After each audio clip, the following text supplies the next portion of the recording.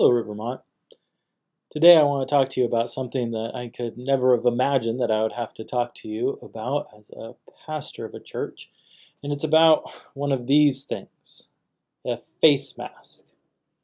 Now, who would have known that six months ago that we would have to have this debate and this talk today? And yet I know that it is on so many people's hearts and minds about how they should interact with the mandate from the governor that in public places they are to wear a face mask.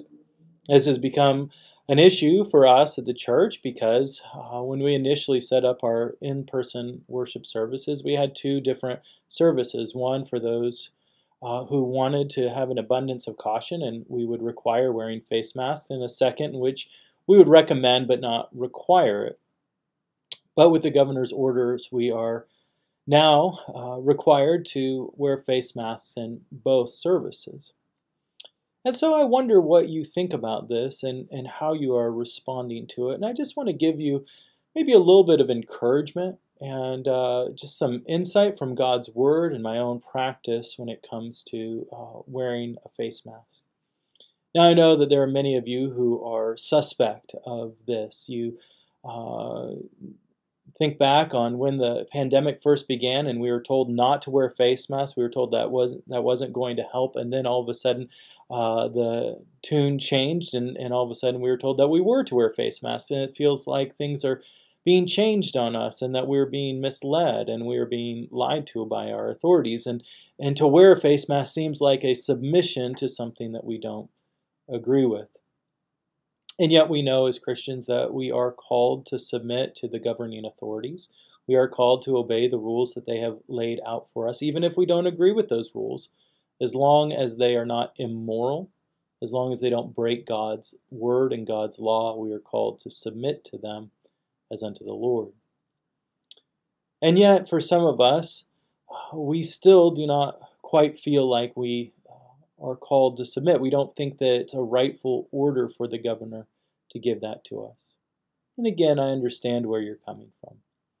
And yet, as an institution, as a church, we have asked that you would obey this and that you would wear a mask when you come into the worship service, unless there is some reason why you shouldn't. If there's a health concern, or you're performing some duty within the church service, like leading worship or leading in song, and to perform the duty would be inhibited by wearing a mask. And so when I preach, I don't wear a mask because it would inhibit preaching.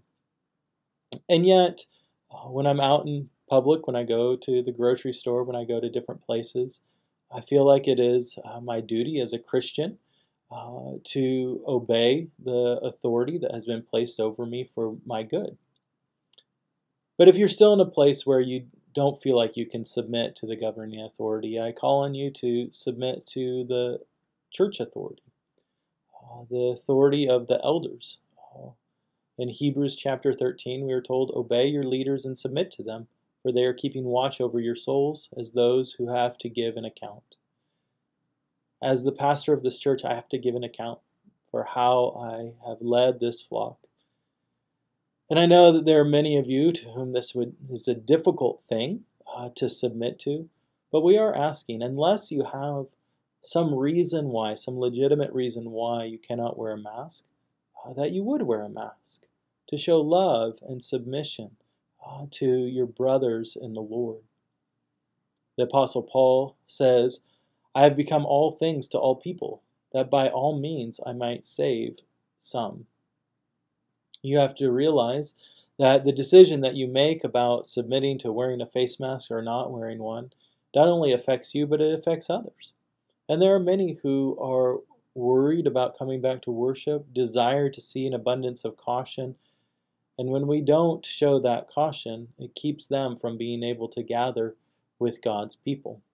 And so we need to be willing to submit so that all people might come and worship the Lord. And so I just would encourage you, when you think through what to do with this, when to wear it, when not to wear it, that you would seek the Lord in prayer. Meditate on what it means to submit to authority. Realize that if it was ever at a point where there was something immoral, of course we must follow the Lord. But if it's not something that is immoral, and it is designed for our good and for the good of the people, we are called, as Christians, for the sake of the Lord and for the sake of our witness, to submit to those who are in authority over us. Let us pray. Father, we ask that you would bring unity, great unity in our body, that we would not allow our body to be split by something as small and seemingly inconsequential as a face mask. Lord, but we know that you have called us, Lord, as Christians to give a witness and as leaders of the church to give an account. And so may we walk in ways that shows care to our brothers and sisters in Christ. We pray this in Jesus' name. Amen. The Lord bless you, Rivermont. I look forward to seeing you again.